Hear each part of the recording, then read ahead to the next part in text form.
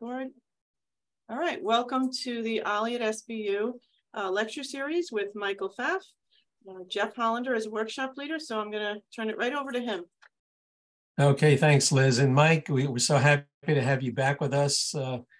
You've been good enough to join us since I think around 2015 or 2016 on a regular basis every so many seasons. And, you know, we're always happy to hear more about the Ducks. But to get us in the mood for baseball on a kind of dreary day today, let's take a look at some of the some clips from the last year or so, and then we'll turn it over to a more formal introduction. So Liz, if we could just show, or Larry, whoever's doing it, the piece about the 22 year in review.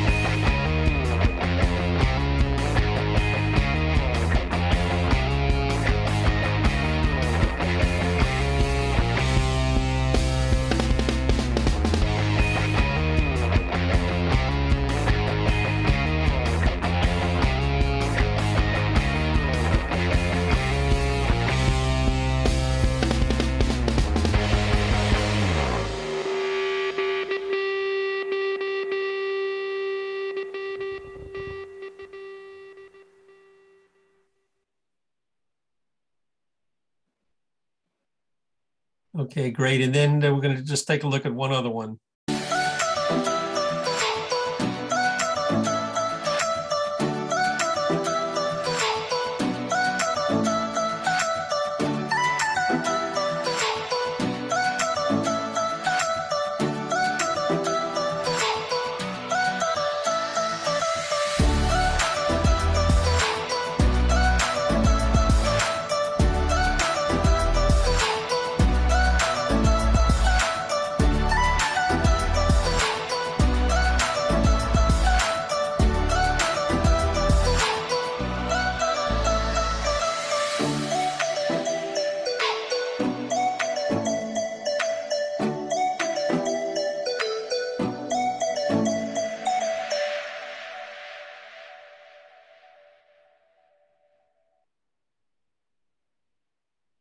Okay, thanks, Liz.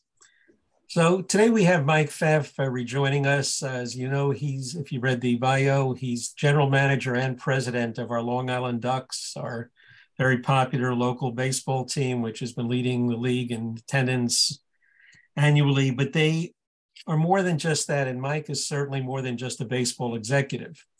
He began his career after graduating from St. John's, working for the NFL and working in the commissioner's office in New York City. And he had a very interesting career for about 7 years, and then chose to leave that organization and that future in football for what I assume was a greater love in baseball. So he came back out to Long Island, living in Sayville, and he became many positions, but almost immediately went into the general manager position, as well as president for more than a decade, past decade. And along the way, he has become one of the leaders of Long Island business community. He's been awarded by the Long Island Business News. He is in the forefront of working with communities, getting charities involved, getting houses of worship involved. And I think it's just an important part of his job, not just filling up seats, but getting the community as well involved, because kids from the earliest ages hopefully become fans. They go to games and they grow into the fandom of even becoming people like us on the screen. As they get older, they still love baseball. And I think that's the future of baseball. So with that, I'm proud to present Mike Pfaff.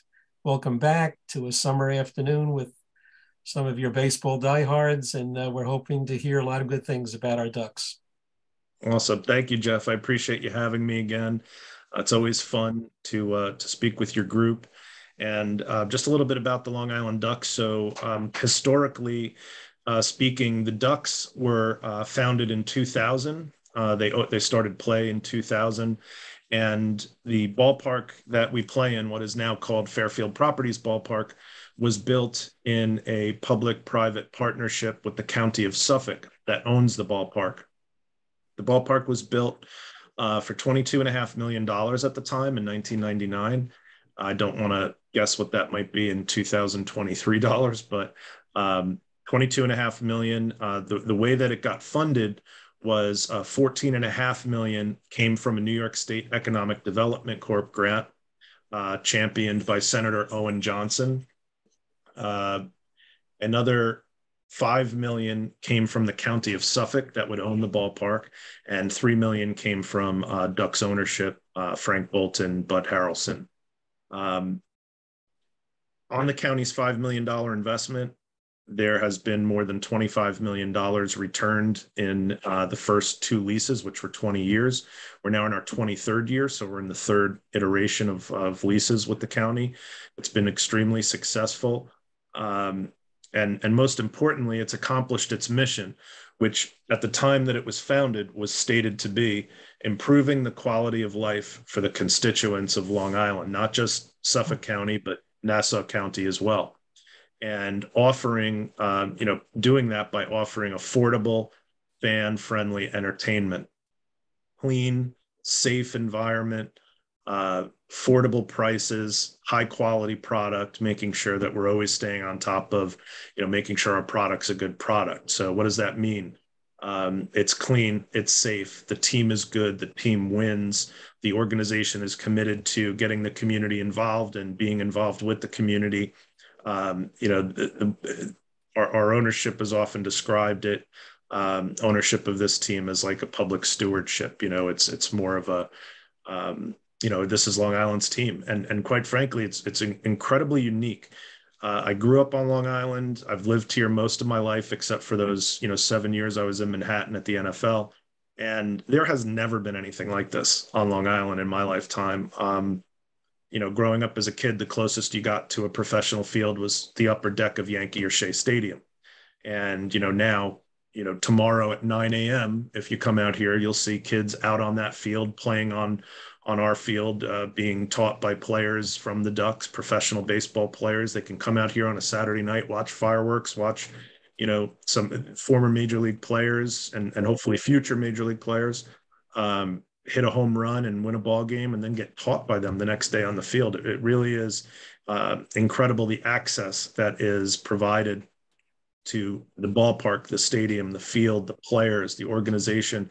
They're out signing autographs, every day here. And we've had some incredible ambassadors we've been fortunate enough to have. I mentioned Buddy Harrelson before, who many of you will remember from 1969 World Series championship. He's a Gold Glove Award winner, 16-year MLB career, managed the Mets, and then got into minor league baseball ownership and partnered with Frank Bolton to bring the Ducks here. And he was fantastic. Wouldn't leave until every autograph was signed. We'd try to cut off lines. He wouldn't allow it. He said, until every person has what they want with him, a picture, an autograph, whatever, just to talk to him, hear a story about Pete Rose, he wasn't leaving. So that was really the tone that was set from ownership. Frank Bolton too, just grew out of the ground in Bayshore, founded the Ducks and the Atlantic League that the Ducks play in, and completely committed to the community, board member of the YMCA, Lifetime Achievement Award winner. So many different charities have been touched, by the Boltons. And, that's really where it starts. It starts with strong ownership, and then it's up to us to provide good management and stewardship and making sure that we achieve the mission.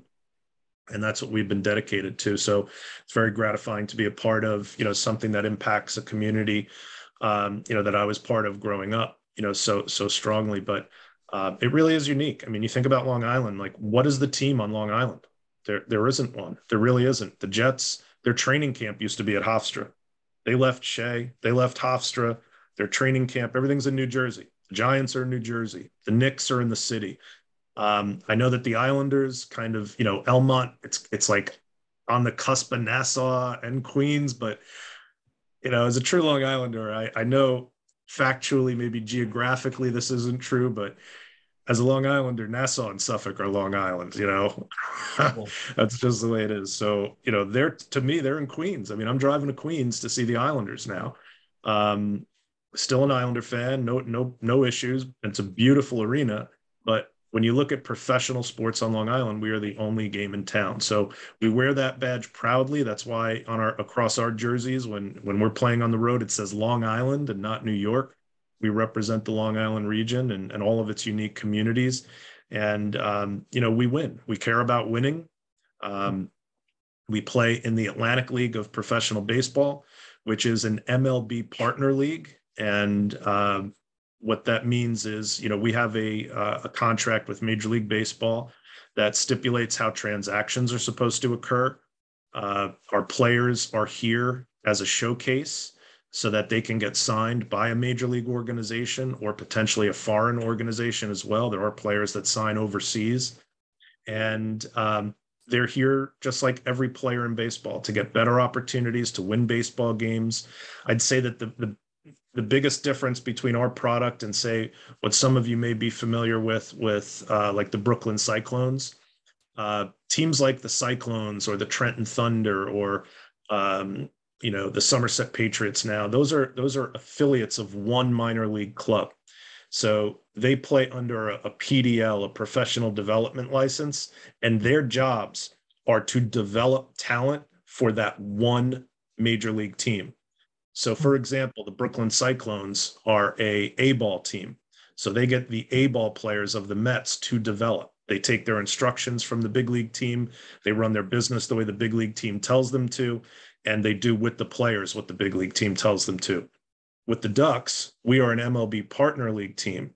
So our players can be signed by any teams in Major League Baseball. They're not pigeonholed to one organization. They are open free agents to sign with anyone. And our goal is to win. So we're not here to develop talent for one team. We're here to play winning baseball and also provide our players with a platform and a showcase to get better opportunities in the game. And it works. Over 1,000 players have had their contracts purchased since we started. You know, most recently, I know Daniel Murphy was kind of a headline signing for us, and he had his contract purchased by the Los Angeles Angels. He's currently at AAA. And he's hitting about 320. I mean, he's got a shot to get called up here pretty soon because, you know, for those of you that follow, you know, the Angels are having some struggles health-wise. So I'm optimistic that Daniel will receive a call up soon. And this year prior, it wasn't as big a headline because he didn't have as much of a presence in this market as a major leaguer. But Brett Kennedy was our opening day starter, and Brett was signed by the Cincinnati Reds. He was assigned to their AAA team, and he got called up and got the win on July 4th at the big league level for the Reds. So, and it continues. Adeiny Echeverria was our starting shortstop at the beginning of the season. He got signed by the Royals. He's at AAA Omaha right now. So, you know, on and on, you know, the wheel continues to turn. The challenge for us, the challenge for me, you know, I work with Wally Backman, who's our manager. Many of you will remember Wally from his playing days in the big leagues. Mike, can we just get a picture up on, let's see if we can get down to, I think it was number, sure. Let's get, where's Wally? Liz, if you could, or Mike, Larry, whoever's bringing it up, number 10. My fault. We didn't, you know, it's hard for us to coordinate as you're talking because. That's all right. But you mentioned I know I'm skipping around, Jeff, but. No, you're great. You're great. But we lost our stadium pictures. Okay, so here's Wally. Okay, so let's talk about him. Then we have another one about him too, I believe. Yep, yeah. There's Wally talking to Daniel Murphy this year. So, you know, so Wally is our manager, and I work with Wally closely on putting together the roster of the team.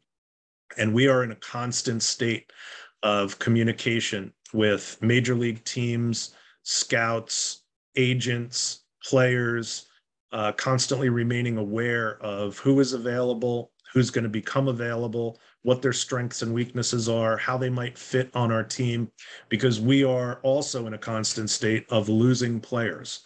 Our players often get signed. And, just this morning I came in and our second baseman is coming to an agreement with a foreign league team. And most likely, we'll have to be pulled from the lineup tonight. So, if they get that agreement signed and the transaction is completed, he won't be available to be in our lineup tonight. So I'm pretty sure when I hang up with you folks, I'm going to be on a phone call with Wally, and we're going to be talking about, what we're doing tonight on the infield. So we've been preparing for that loss for a few days. We have a pretty good idea where we are, but that's one small example of kind of, every position on the team.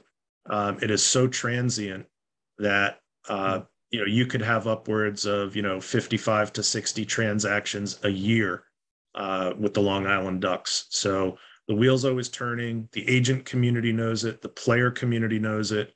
The MLB teams all know it. They have, again, that contract signed with the Atlantic League that stipulates how transactions are to occur. So the process is very simple for them to execute. It's been well communicated to MLB and to the teams, so everybody knows what to do, how to enter the quote unquote portal to purchase contracts. And we're just always building and rebuilding our team. Could you explain when you say that these transactions keep occurring and people come and go throughout the year? Does Major League Baseball or the teams that are purchasing their contracts do anything to compensate the time and effort you put into keeping them marketable? Yeah, so there is an agreed upon transaction fee that they purchase the contract for. And that is for Major League Baseball. If the player does matriculate to the Major League level after having his contract purchased, there is a bonus. But, it is not a major source of revenue for us. On the business side, that's the baseball ops side. On the business side, our business really relies upon ticket sales. You look at Major League Baseball and they're a $10 billion a year revenue company. We fall pretty far short of that. Their main source of revenue is broadcast rights. So they have, a tremendous amount of resources due to the fact that they sell their broadcast rights for billions of dollars. So when they take a little haircut on something like, the pitch clock coming in, which is a new rule, and their gates get a little shorter in terms of time of game, which I'll get into in a second, but it doesn't hurt them too badly. For us, our 4 streams of revenue are ticket sales, sponsorship, food and beverage sales, and merchandise sales. All of those are centered around people coming out to the ballpark. So without people coming out to the ballpark, you literally, have no revenue. So that's really what we focus on business operations wise, is selling tickets, again, making sure the product's a good product so people keep coming back here. We're in our 23rd year.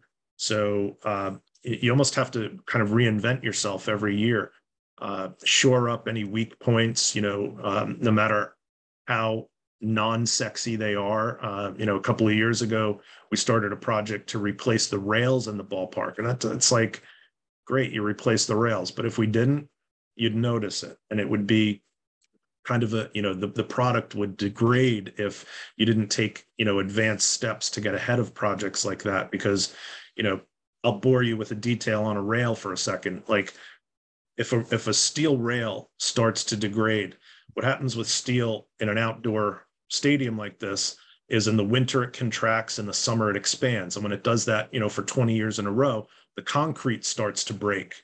When the concrete starts to break, the water seeps in and it starts to get rusty. And then rust starts pouring out over the concrete. And you see, the rails and the concrete it's a terrible look. And by the way, if it degrades a little more than that, it starts to become unsafe.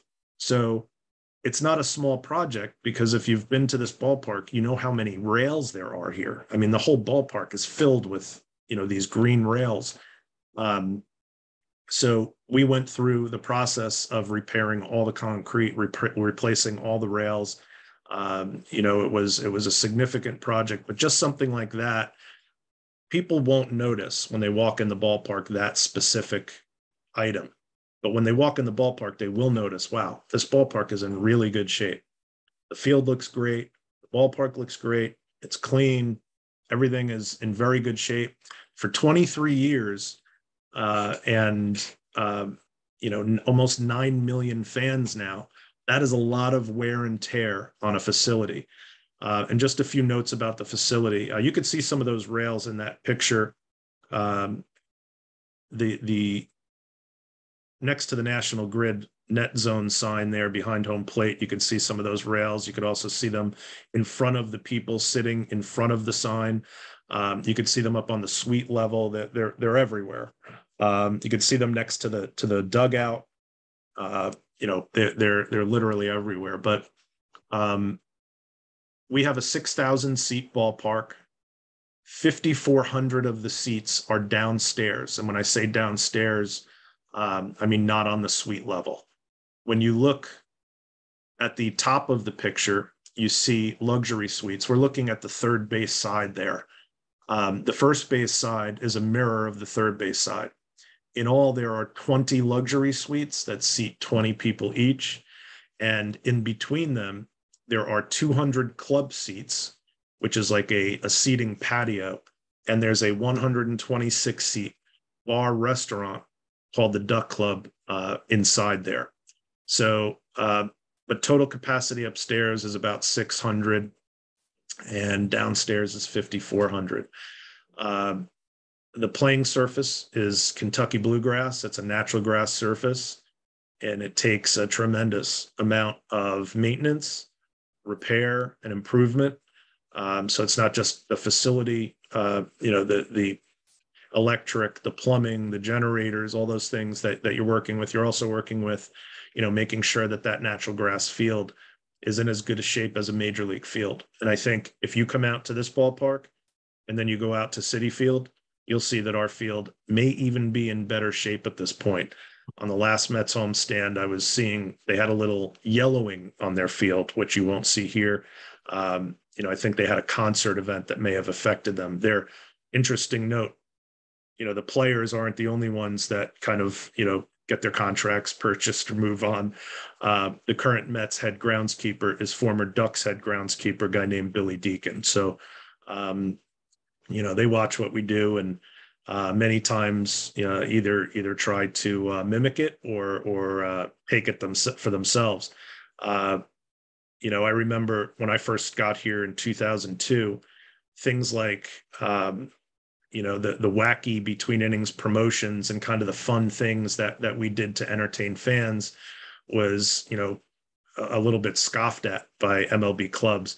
And now they're all doing the same thing. They're all doing it. They started doing it probably like 14, 15, 16 in that time period. But, it's popular with fans. So if it resonates with fans, we do it almost, regardless of how it looks. And, that's the nice thing about this business. I said before that, for those affiliates like a Brooklyn, the Mets tell them how to operate the business. They tell them what to do, who to sign, who they're getting.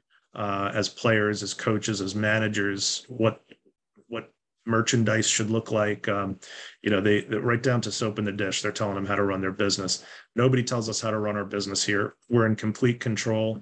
We sign our own players. We sign our own coaches and managers. We hire our own staff. We order our own merchandise. We run our own food and beverage concessions company. We're in charge of the facility. It's fully in our hands. So those are kind of the main differences. And we're in our 23rd season now. We're nearing our 9 millionth fan, which is a record.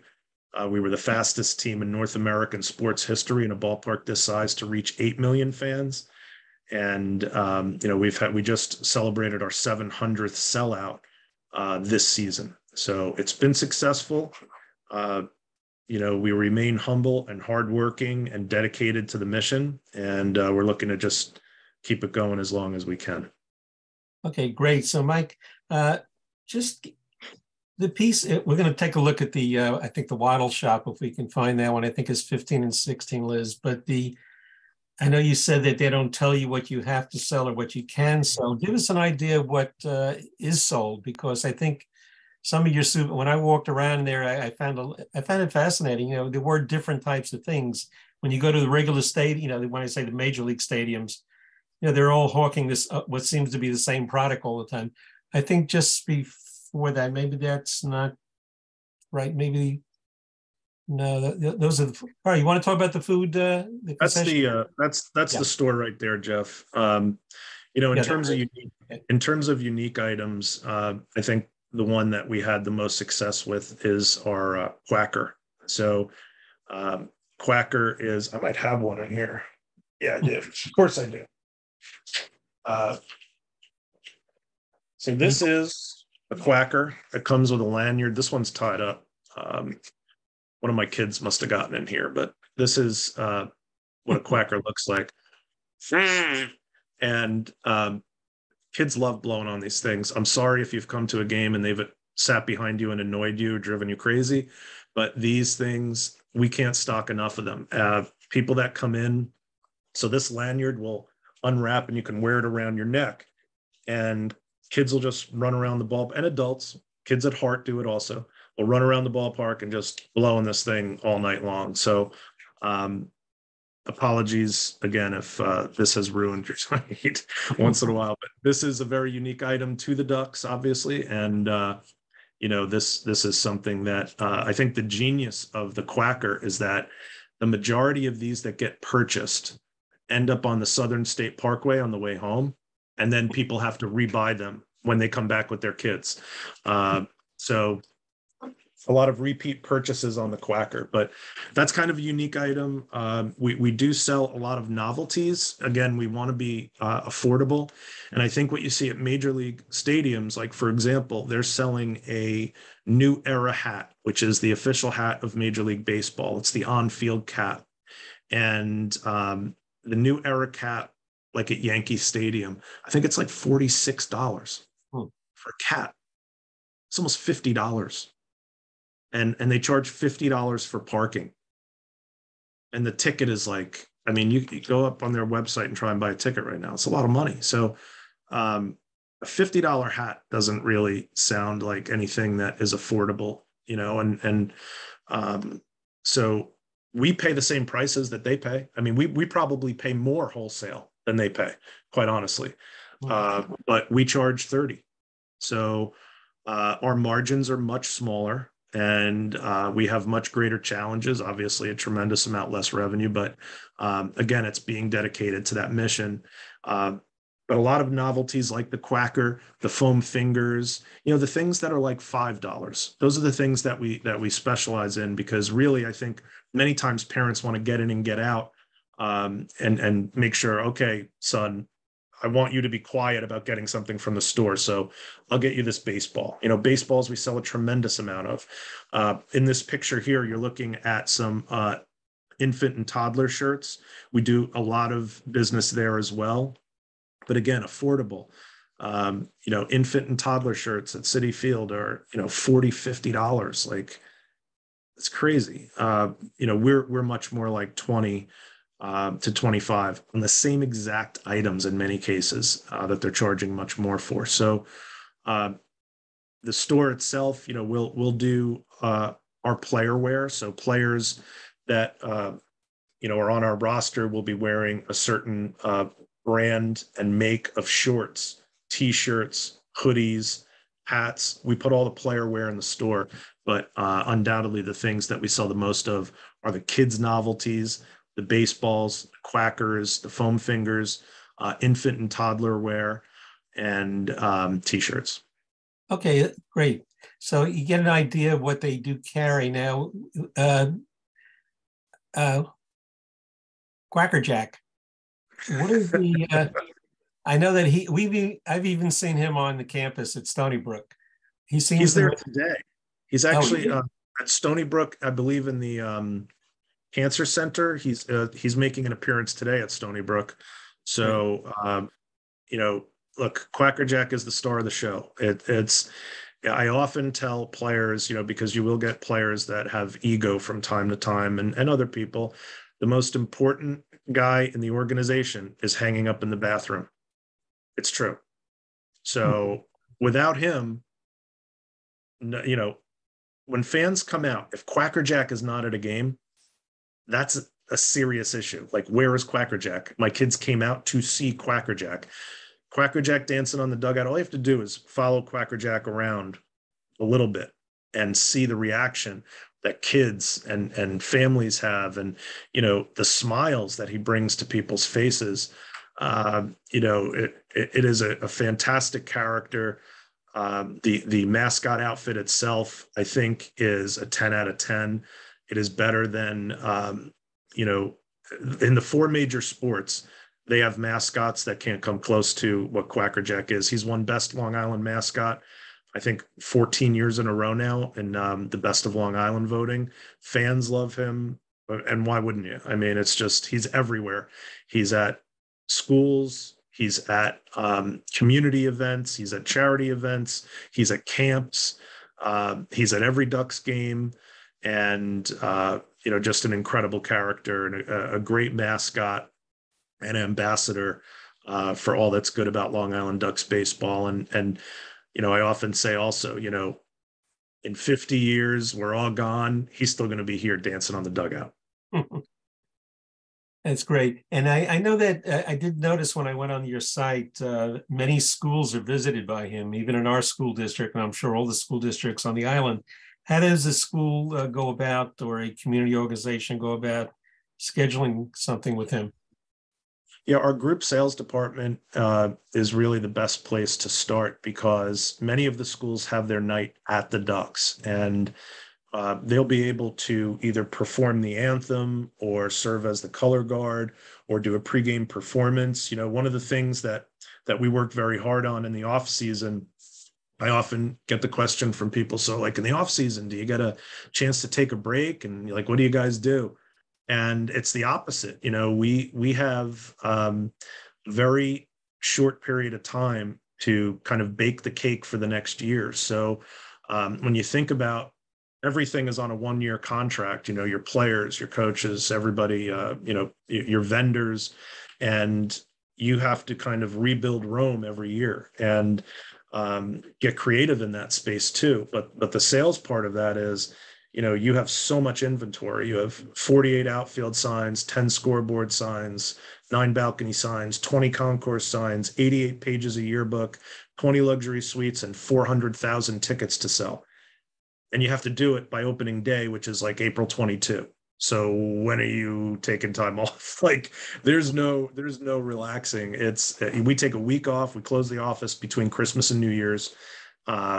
And that's really it. I mean, it's go, go, go. So part of that is our group sales department, which, Long Island is 120 miles long, and there are, I think, 220 some odd school districts. And I'm from Sayville, but the town next to me, Oakdale, and the town next to that, Great River, and the town across from that, Bohemia, and they all have an elementary school, a middle school, a high school, Boy Scout troop, little leagues, dance studios, temples, churches, you name it, and every single one of those should have a group night at the ballpark.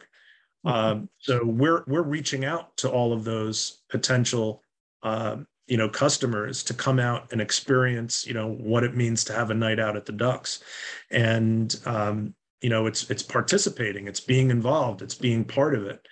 And, we're not just out there like, hey, buy a ticket. It's kind of the whole experience. And, these schools, this is an elementary school picture where Quackerjack visited. What we'll do is we'll set a date where it's convenient for the school, and schools have gotten much different over the years, obviously, due to security measures that are necessary, but we work with them to have a time that works for them where Quackerjack will go and make an appearance at the school. And like, how much fun is that? You're sitting in class in elementary school. We did it, for my kids' elementary school, where Quackerjack is literally like walking through the halls and going into classrooms and taking pictures and high-fiving kids. And, it's a fun diversion from the day.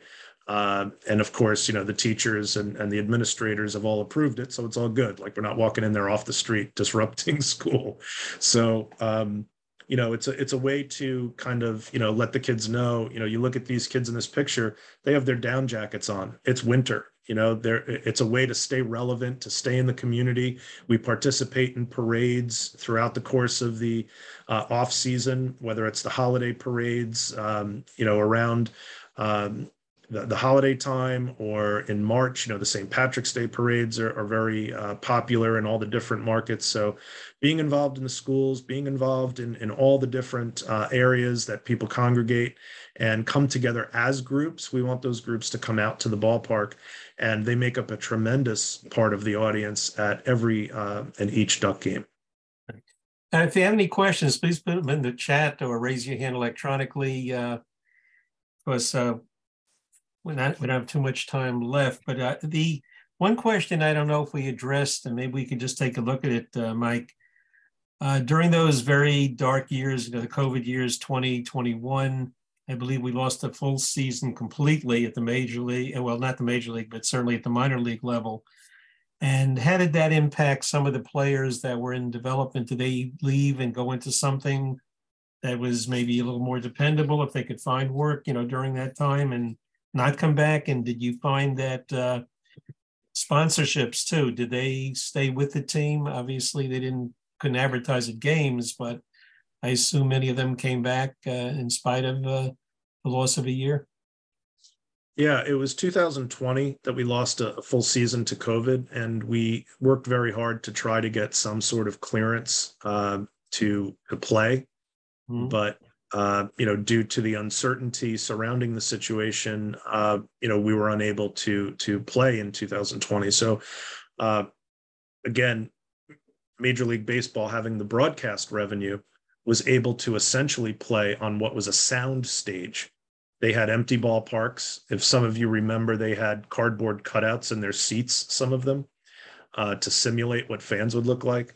But they were able to ring the register on broadcast revenue and stay afloat and pay their players because of the broadcast rights package.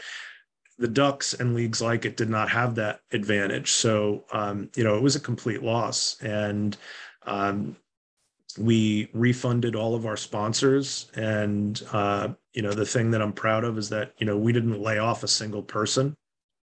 We kept everybody employed. We got creative. We pivoted to what we could do, which was, get creative. And we were permitted to have participatory things take place in the ballpark. So we started an adult kickball league, and we had a lot of participation across Long Island for the adult kickball league. We also acted as a COVID vaccination center with our partners at Northwell Health. I would say scores of Long Islanders got vaccinated here.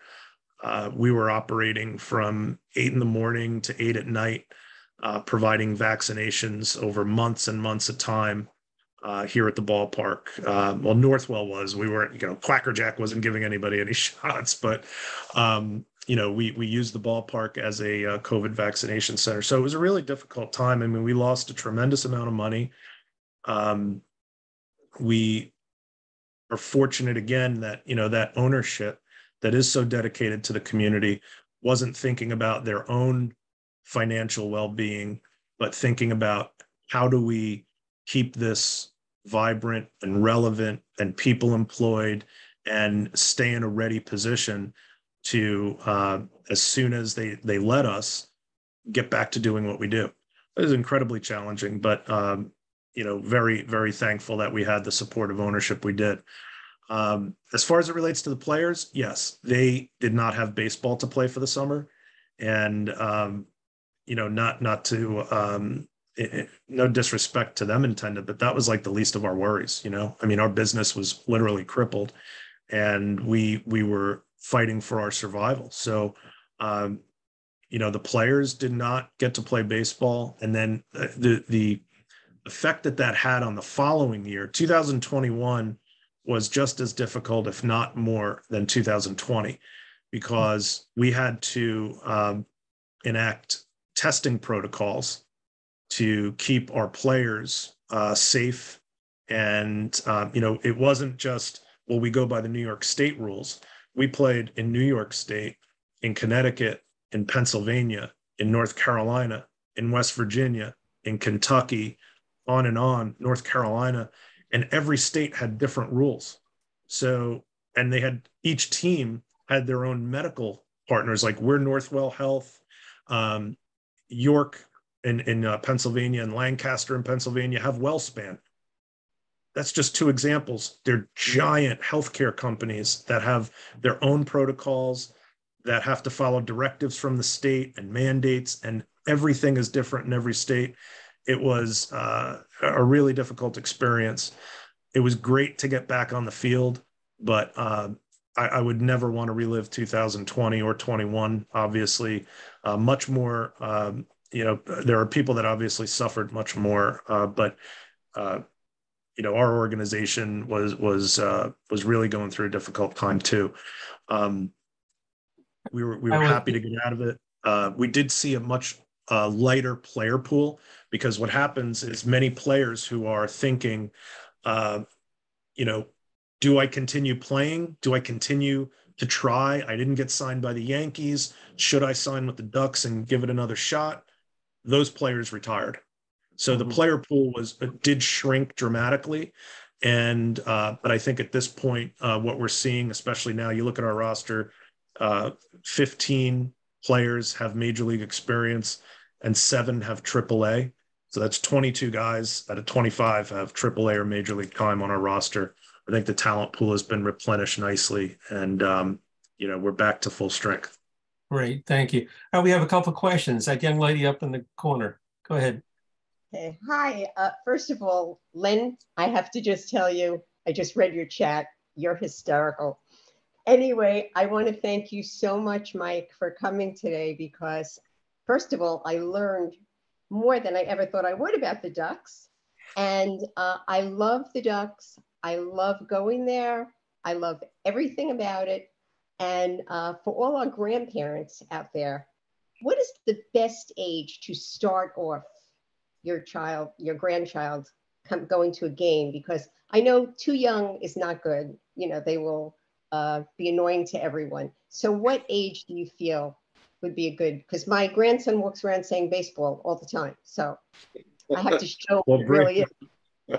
Well, Britt, first of all, thank you for coming out. And, that's why we do it, is for people like yourself who enjoy it. So it's gratifying to hear that. And I hope you keep coming out, and, bring your grandson out as soon as you can, because we do have people that bring infants out. And I think that might be a little too young, especially on firework nights. But, my kids started to come out around 2 or 3, once they're able to kind of walk, and they were able to walk before that. But, once they're able to walk and you can hold their hand and walk with them, you're good, because this really is the ballpark where people bring kids for their first baseball game. If they have to leave, the investment is not so great that you go, we're staying. I paid $400 for these seats. We're not going anywhere. Here, it's not that case. You can, if it's the 4th inning and, you need to leave, you don't feel quite so guilty that you made an investment. So, and really Sundays I would recommend for children, because there are 2 opportunities to get on the field. We have a pregame catch on the field before every home Sunday game, where all you need is your glove and a baseball, and you go out on the field and have a catch for 15 minutes before the game. And then after the game, we have run the bases. And that too is for kids and kids at heart. So if you want to run the bases with your grandson, and, you can do that after the game. And it's just a great experience to have with a family member down on the field, taking pictures and running the bases. I feel that we are so lucky on Long Island to have the Ducks. I really do. I can't tell you how much we all appreciate it. We really do, because it's a great place. Thank you so much. I appreciate that. Larry, go ahead. Mike, you mentioned the Ducks joined the Atlantic League in 2000. When did the Atlantic League actually start, and how did it come about? So the Atlantic League started in 1998, Larry. It was Frank Bolton who founded the Ducks, also founded the Atlantic League. And what happened was he had owned affiliated minor league teams. You know, he was he is a Long Islander, and his dream was to bring an affiliate to Long Island because he saw this market as one that for some reason did not have a minor league team. And, you know, for example, New Jersey had, you know, 5 or 6 different minor league baseball teams. And here on Long Island, which, you know, I think it's bigger than 22 states in the union and could be its own state, you know, didn't have one. So he felt very strongly, and I think rightly, that there should be minor league baseball on Long Island. He owned the Albany Colony Yankees and felt that that would be the team to come to Long Island, a Yankees affiliate. And I don't know if you recall the Howie Spear gambling trial and issue back in the early 90s, but George Steinbrenner got caught up in that. He got suspended from baseball for a year. This was in and around the same time that Frank Bolton owned the Albany Colony Yankees and was going to bring them to New York. There was a vote because they would have been inside the Mets' territorial rights. And Frank was told that they had the votes to bring Albany Colony to Long Island. And then the Howie Spear thing happened. And the people in the room, as the story goes, felt that a yes vote would have been a vote for George Steinbrenner, and a no vote would have been a vote against him. And people were anti-Steinbrenner at the time, so they voted no. Frank Bolton, being who he is, was very unhappy about that, and it dedicated him at that point to creating his own league so that he wouldn't be dictated to by Major League Baseball and their rules, especially as it related to the ability to be close to a Major League ballpark. There are territorial rights in Major League Baseball. You can't build a ballpark in Major League Baseball or affiliated with Major League Baseball inside, I believe it's 35 miles of home plate either way. It might be 50. I don't know exactly what the mileage is, but it's this ballpark is inside the Mets' territorial rights. Since the Atlantic League was not at the time affiliated with Major League Baseball, we did not need Major League Baseball's approval to build it. So that's why Frank created the Atlantic League and got many of its first stadiums built. Thanks, Mike. Thank you. Fred, go ahead. I have a question, but I want to precede that with a statement, which is really a plug for the Ducks. The Alumni Association of my alma mater, which is SUNY Potsdam, recently had an outing earlier this summer with the Ducks. And let me tell you something, for only $40 per admission, we were treated to a dinner in the picnic area. We had tickets right around home plate. And because many of our graduates were Crane School alumni, we got to be featured singing God Bless America during the 7th inning stretch. And of course, after that, we all had our pictures taken with Quackerbush. It was fantastic. What a great evening. One more thing, my synagogue will be participating in Jewish Heritage Day in August for this year. So well done. Here's my question. Are there any statistics that show how the Long Island economy has benefited from the Ducks? Yeah, so we keep pretty close track of things like the sales tax generated through ticket sales, sponsorship, food and beverage sales. You know, it's been over the course of time, tens of millions of dollars back to you know, this region that have gone back on what was, again, not a tremendous investment. And it was just a great idea at a time that you know, was right.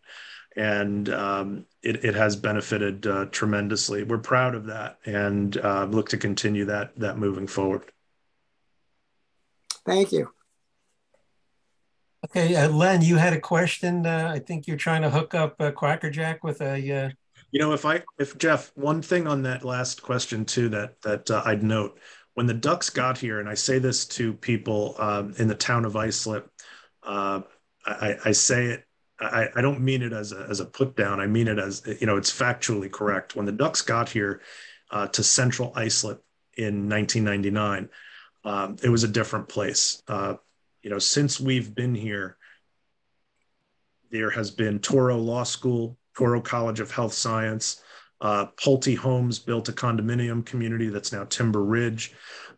There's now 2 hotels on the adjacent property to us. Steel Equities just purchased NYIT's sprawling campus. The Sousa complex was built across the street from us. On and on. There has been the Islip Town Firefighters Museum, tremendous amount of development in this area since the Ducks got here, and proved that people could come here to Central Islip and have a safe, enjoyable night.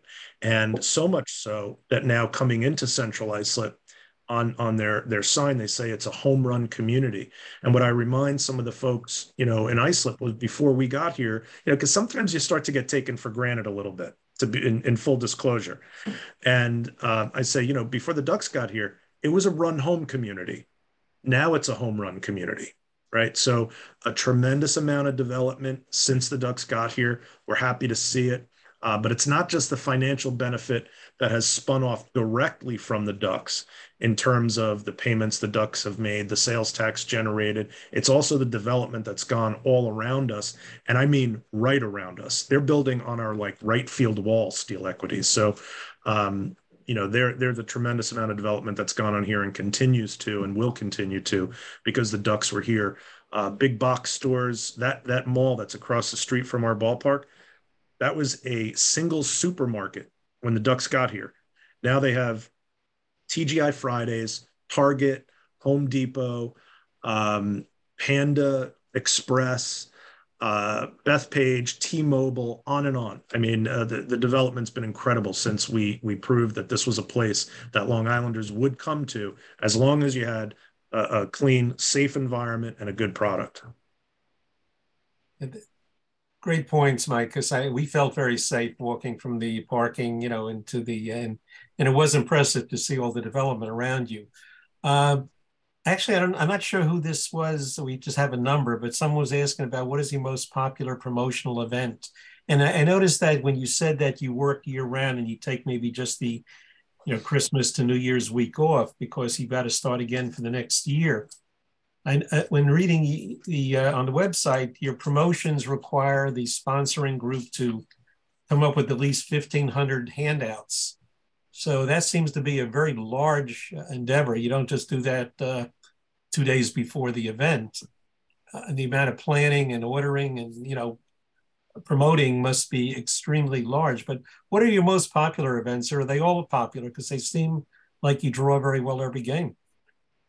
Well, we certainly do start early. I mean, for example, PC Richard and Son has been a sponsor of the Ducks since inception.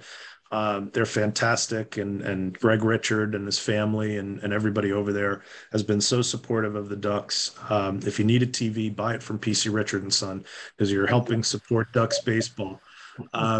But when we, for example, have a partnership with them where they are the sponsor of opening night, I will be in touch with them in October, beginning of October, to talk about the giveaway for opening night in 2024, because there is such tremendous lead time. And that's another part of the business that's changed so dramatically since we started. You used to be able to, like a bobblehead, for example, very popular giveaway item. You used to be able to order a bobblehead. It would be a 90-day turnaround. You could count on the delivery date being accurate. And the price was about $2.99. You could get a special down at like the baseball winter meetings and, buy them for maybe $2.99 each, a quantity of 1,500. Nowadays, they can't tell you exactly when they're going to get here. They tell you that you should have at least 180 days. That's 6 months lead time. And it's about $7 a doll. So what sponsor is okay with that? It's very infrequent. So what you see a lot of big league teams do is they buy them, they commit to them without sponsors, which is something we're not going to do. We don't have if we had the TV rights package, we would, but they buy them without sponsors. And then if a sponsor comes aboard, they can reach out and get the sponsor put on them. So it's just a different process for us, having to have that lead time just to get the price down to like a $6-7 level. it's made giving away bobbleheads, for example, much more difficult. But to answer your question about the most popular promotion, it is undoubtedly, far and away, without question, fireworks. We have fantastic fireworks shows here. They're right behind the center field wall. And we have really a grade A production. I mean, what you see at Jones Beach, or what you see, at the biggest firework extravaganzas, what you will see here. And the ticket price is, we don't charge any giant premiums. For if you buy a $17 ticket, you're watching 9 innings of great baseball, all the promotions, and a fantastic fireworks show. So it really is a tremendous value. And we have great partners that provide the fireworks, and that is our number one far and away promotion, is fireworks shows. All right, thank you, Len. And we're just about out of time. Len, go ahead. Yeah, I think it's time for Quackerjack to have a partner. I mean, girls love baseball too, and we really want to get more women involved in watching baseball. And look at what is done to soccer. My God, USA soccer team is enormous because of the participation by girls. Newsday does a fantastic job of promoting girls things. So maybe we need, I don't know, Seal Teal or somebody who can get in there and give Quackerjack a little competition. I like it, Len. Yeah, we have had as a visitor to our ballpark Graham Quacker, who is Quackerjack's grandmother. And she's pretty popular when she comes out. So you're not wrong. I mean, the female mascot does very well here. So maybe we just need to bring Graham Quacker out a little more. That's funny. Great. Any other final question? Mike's been very generous with his time. We appreciate that. Any other quick thoughts? I think you've answered so many things. I think that, even though we're a minor league team, in the sense, it's really a major operation. I don't think most of us appreciate what goes into this. I was always under the impression, Mike, that it, was a seasonal. Well, I knew it was more than a seasonal job because you have to do preseason and post. Speaking of post, though, you guys made, I believe, the first half playoff qualification. Yeah, the season in this league, like many minor leagues, is split into 2 halves. So we play a 126 game season, 63 games in the first half, 63 in the second. The winners of each half meet in the playoffs, and the winners of the division meet for the championship. So we won the first half, so we've clinched a playoff spot, and playoffs start on September 21st, and tickets will go on sale this week for playoffs. Just a question, since I know the players, for the most part, play because they love baseball, whether they're hopefully on their way up or if they're on their way down. The reality of Major League Baseball is, it comes and goes, but there's pretty much no guarantee. Do they get any additional monetary incentive to play in the playoffs, or is it bragging rights? Well, the players, these are professional baseball players, so they're geared to winning. And, it is all about trying to win a championship. No matter what level you're at, every professional athlete will tell you that you compete to win the championship. So it is, a major source of, driving them that really ultimately they want to end up with the trophy. And for us, we don't really make money on the playoffs. It extends our season 2 weeks. And the reason for that is, as I said before, we take 6 months to sell tickets for opening day. And then for the playoffs, if we put tickets on sale Thursday, we have like 2 months. So having that shorter window means less groups, means less opportunity to fill the ballpark. But what it does is it elongates the time that you're paying the players, right? So you have 2 extra weeks of payroll, you have more bus trips, you have more hotel rooms, you have more per diem. So your expenses continue. The meter keeps running. The revenue is not there like it is in the regular season. So playoffs for us are not really a revenue generator. And, the players, when we win, we do get some beautiful championship rings. I'll tell you that. Yeah, that's great. All right, well, I think we have a pretty good overview of the business of sports related to our Long Island Ducks. As Diane mentioned before, let's go and enjoy it for what it is. We're lucky to have the team locally. It is an extremely economical day away with the family. You can take everybody, your extended family, and it'll cost about the price of a ticket to Yankee Stadium on a prime sold out day. So, or Citi Field. But anyway, we thank you so much. Keep up the great work. After a couple decades, you're certainly not slowing down. Your enthusiasm and your leadership is wonderful, and we can't thank you enough. And please, if you want to get in touch, go on their website and figure out how your group might want to go and enjoy a day at the ballpark. With that, thank you guys so much for having me, and look out for Quacker Jack at Stony Brook later today. There you go. We'll keep an eye out. Thank you, Thank Mike. you, guys. And thanks Take for care. joining. So.